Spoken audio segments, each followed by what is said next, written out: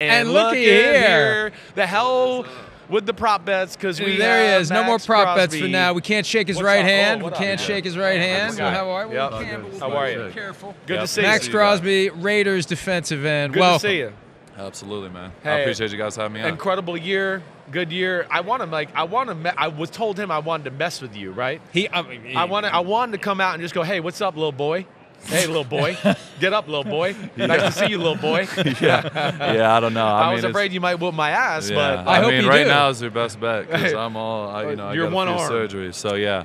But it's funny, man. I got a bone to pick with you, too. I know you always give the Raiders a hard time. So Go. Let's you do always it. give my Raiders Let's a do hard it. time. I mean, you got to put some respect on us a little bit. A little bit. You know, it's all love at the end of the day. I but know. I mean, you got to show the Raiders a little bit more respect. I'm actually surprised you're here. You're saying that.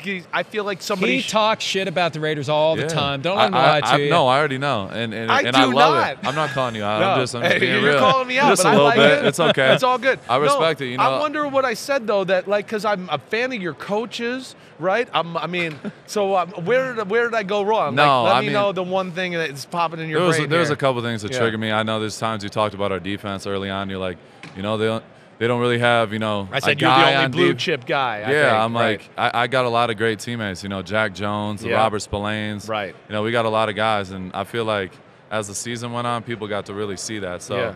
You know, for me, I'm always be protective of my guys with the Raiders. You're totally cool with that. Yeah, no, I I actually appreciate really it. appreciate you coming in and laying down the law like that. Always, I do. man. I gotta represent the Shield. All right. So, all right. Now that you got me all flummoxed and nervous over here, okay? I love it. All right, you jerk. All right. what? Tell me about your little boy thing, though, because I was telling him a little bit before you came on air. Right. I saw you with I think it was the Colts game with Gardner Minshew. Yeah. And is this a normal thing you break out, or do you just break it out tactically every now and then? You know, it's funny. Like in practice, like it's something I always do. Like if you talk to Brian Hoyer or like Jimmy G or any of the guys, Right. Derek Carr's, any of the dudes that have been quarterback with me, like that's something I always do. And it's not just quarterbacks, like it's running backs, linemen, whoever it is. Like Right. I'm always trying to find an advantage and get in people's heads. So for me, I'm usually not the one that starts it, but like if there's something that like triggers me a little bit, I'm going all the way. Yeah. So like I wouldn't say I don't want to get there, but like once I start, like there's no stopping. And with Minshew, it was the same thing, and people don't even realize they finally like showed what happened. Right. And I knocked him down. I tried to help him up, and he like pulled He his hand pulled away. away. He didn't want to do And I'm like, all right, bet. So Yeah. I was on him the whole game. So that triggered you. And you were immediately. like, I was the like, hell that's all with I you. needed. Yeah, that's all I needed. So that's kind of usually how it goes. You're down. a psycho. You know a little that? bit. Yeah. Oh a yeah, little no, bit. 100%. You played the whole year with a knee injury, too. How hard was it to answer the bell each and every week to keep going and going and going until the end of the season? I think the hardest thing was just like the mental side of it because I'm so routine oriented. Every single day I have my day planned out. I know exactly what time I'm eating, rehabbing, everything like that. So I'm a guy that never misses practice. Like my whole year, like I've never missed a game. You don't miss a play. I don't miss play. Yeah, like I'm always out there. So having to like be limited in practice and get 3 reps instead of 8, Right. and then kind of going through that and then doing a lot more work in the weight room away from the team, like that was the biggest challenge for me, was just the mental part. But like I have great guys, the Rick Slates, the guys in our training staff that have helped me. Like they made it a lot easier. Just listen, this is what we're gonna do. Buy in, and you're gonna be just fine. So I really had to just trust my foundation and trust the work and people around me. How do you find that blend, right? Because your stamina is incredible, but yet you need to be explosive, right? And also, like, you're not like, you're naturally a big guy. You're not super jacked, and I'm not trying to say that to be like, you know what I mean? No, like you don't have biceps and triceps, but I know you're strong as hell. I watch you on film every week, right? So how do you find that balance of like being strong as hell, pliable, and explosive, and kind of work that? Yeah, it really comes down to the everyday process. Like I train basically all year round, and like we played Denver week 18.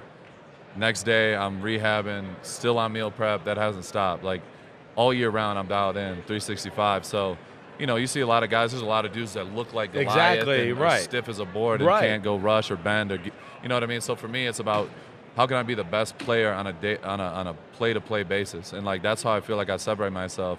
Because when I first came to the league, they're like, oh, he's a skinny white dude. All he can do is pass rush. And I was like, all right, watch what I can do. I know I can play the run, and now I'm one of the best run defenders as well. So it's like I want to be the best at everything I do, and it requires 365 all year round. So it's a work. conscious effort to stay pliable and not be totally jacked and too tight and all that. 100%. Yeah. Like, I mean, a look is one thing. Like, I have Serbian roots. Like Luka Doncic, you would look at him and be like, oh, he's not the strongest guy, but he's bullying people out there. Definitely, So, you know, we have similar roots. The Jokic is Serbian. Yeah, I mean, right. it's my mom is. They're all Serbian. Yeah, so Eastern European. Eastern European. Right. Like, we're not the most shredded to the Right, core, just but like big dudes. Yeah, but if you know, you talk to the old linemen and stuff that play, you know, I'm just as quick as strong. So I try to be all those in one. Yeah. At what point in your life did the light go off that I can do this, that I'm going to be special as an athlete?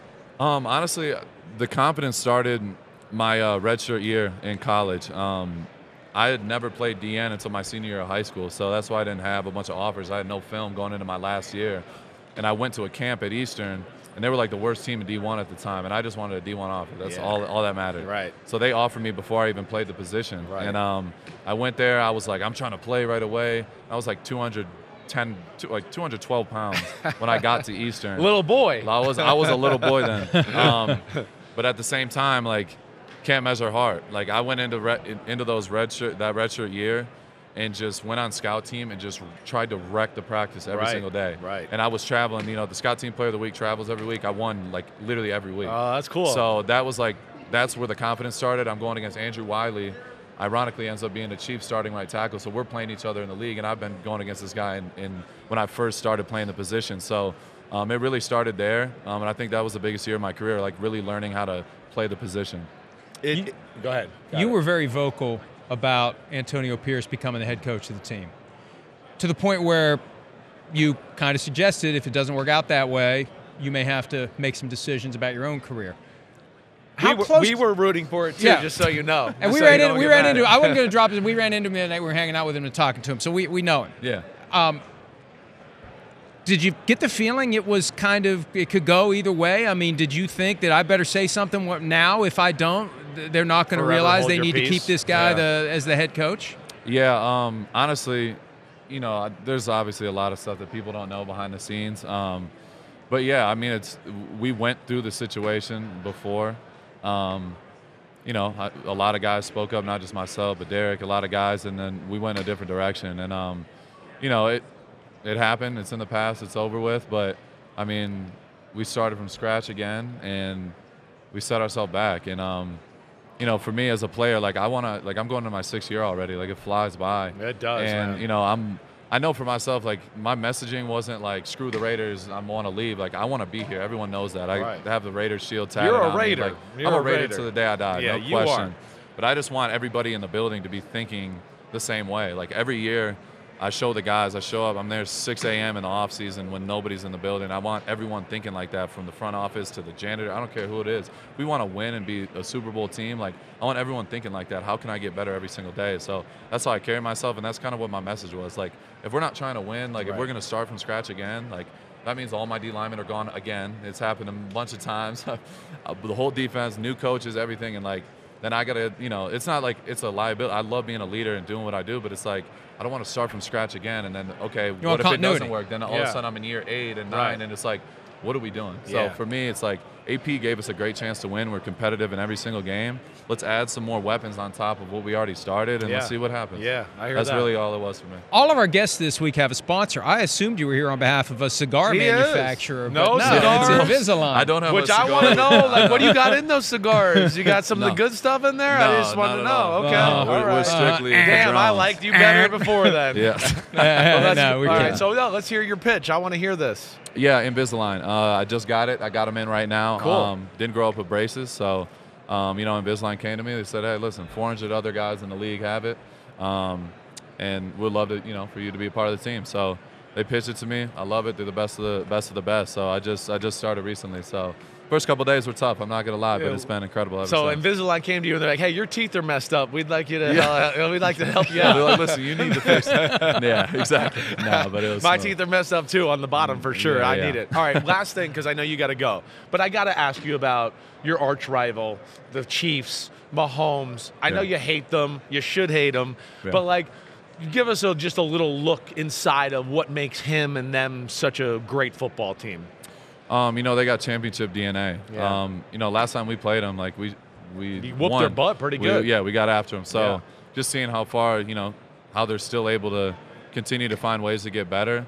Just shows when you have a guy like Andy Reid, a great head coach that doesn't panic when things go bad, a quarterback that thinks the same way, and then you got Travis Kelce. I mean, when you got 3 guys, like core guys like that, and the Chris Jones and dudes like that, you can have struggles. There's going to be ups and downs, but they don't panic. They don't freak out. And that's like, you know, from my experience, it's like the best teams are all like even keeled. No matter win or loss, they're like, okay, we're going to bounce back. We're going to get better. And that's what they do. You know, Mahomes is the best in the league. Except when you wake him up and he tells you that you woke up the wrong mother ever. Yeah, I mean, it is what it is. I mean, how good did it feel, quarterbacks can talk a little bit, but they don't want that. How good did it feel to go into their building on Christmas Day and basically be the Grinch? Oh, it was incredible. I mean, we smoked cigars after. We were in the locker room having fun. I mean, that's what it's all about.